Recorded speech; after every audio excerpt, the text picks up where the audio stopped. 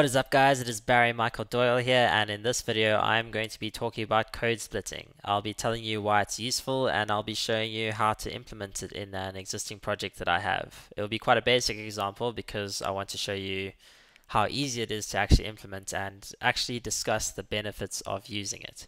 So let's head over to my example project so I can show you how it might be useful to you. Alright guys, so here we are in an app that I've been working on in my live streams. It's very simple at the moment. Basically you have a contestants, it's a contestant leaderboard kind of page, but we have a few pages in here. There's a contestant page, a home page, and a login page, and we also have a route for if nothing was found, so that's something too, but we'll deal with that later. Anyways, what we're actually looking at is we have a contestant page, login page, home page. All of these pages are here in my directory, contestant, home, and login, and there's nothing too useful to see within that. If we look at our app here, we've got the home page, which just pretty much shows you a bunch of details. I actually have to log out. It just shows you a bunch of things. I have a friend working on this at the moment, so he might add records and stuff. But if you click on a person, you'll go to their contestant page, and you can go back to the page here. I know it's nothing beautiful, but it's just an example. There's that page, the home page here, the contestant page, and if you were to log in so that you could add people, you'd get to this login page. But pretty much, like, we have 3 pages here, and if you could think about it, I want to explain this use of code splitting. So imagine code splitting like this. When you come to a React website or a React app that you're coming to, you have to download a whole bundle. So let's imagine this is your big bundle that you're downloading, and this is your app right here. Now, there might be parts of your app that your person might not see. Your user might just not see the app. So let's imagine like this forms the home page, and this forms the login page, and then this forms the contestant page, and like this can form some of the core of the app. Now, instead of making the user download the whole app bundle, we can just make them download the core and whatever page they're on. So what you'd essentially do is, because I'm using the roots as an example, we would have to lazy load these components in and render some fallback for while these components are being loaded in. So obviously we're automatically going to fetch like the whole core of our app. So that part we've sorted with. Let's just name it whole bundle, and then we have like home page, login, and contestant, because we're looking at contestant, and then this down here is like core. So core will always be downloaded automatically, just like normally the whole bundle would be downloaded automatically. But in order to implement some setup where we just download the core, which happens automatically, we need to basically split how we're going to download home, login, and contestant, and we'll only download them on command. So in order to do this, you use 2 components from React. The one is called lazy, which allows us to lazily fetch our components, and the other one is called suspense, which we need to wrap our lazy components so React knows how to deal with them. Now, the way to lazy load a page is pretty simple. You just say const page equals lazy, and then you make a callback to import the page that you want to load. So you can import, like, I don't know, from pages/default if you wanted to. I'm in this route here, and I'm just going back and fetching my pages. So we can do that with all of these. We can do it with contestant page and get our contestant from that page there. So everything is good there.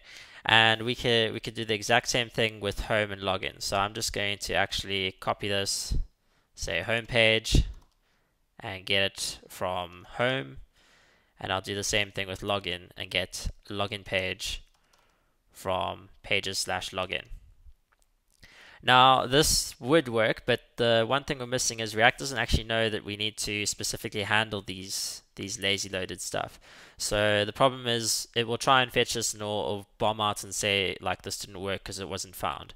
So what we have to do is wrap the components that we're lazy loading in with suspense. Now, these are the 3 components that are being lazy loaded in. This one is part of our core, so we don't have to worry about wrapping that in suspense. So I'm going to wrap in our suspense tag over here, and we're going to close it.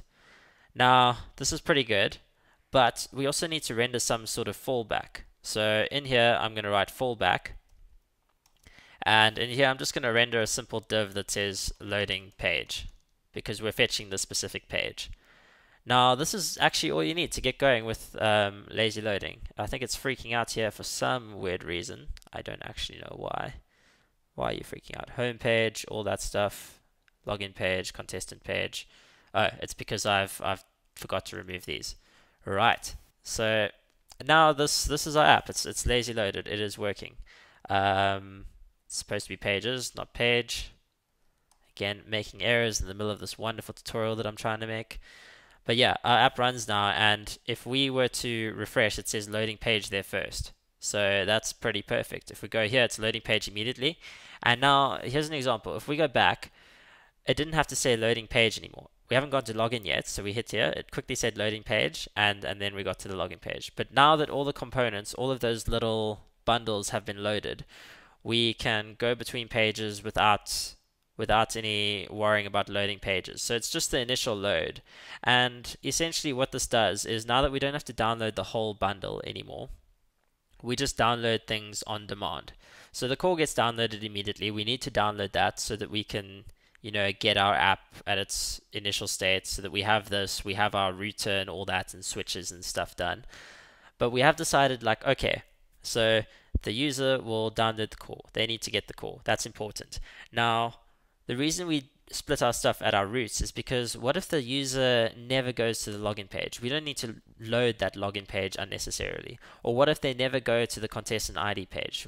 They'll they might just not have to worry about it. I mean, essentially, we could assume that they're always going to go to the home page, so we could load just the home page. But what if they use the app or they got a link from someone that was linking to their contestant ID?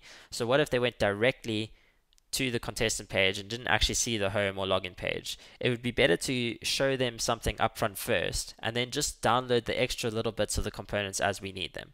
Now, it's a common practice to start with doing this in your roots, to lazy load all your roots, because that's where most of this change is going to happen. Like a user will most likely not go onto all of your roots. You can see that in most website analytics.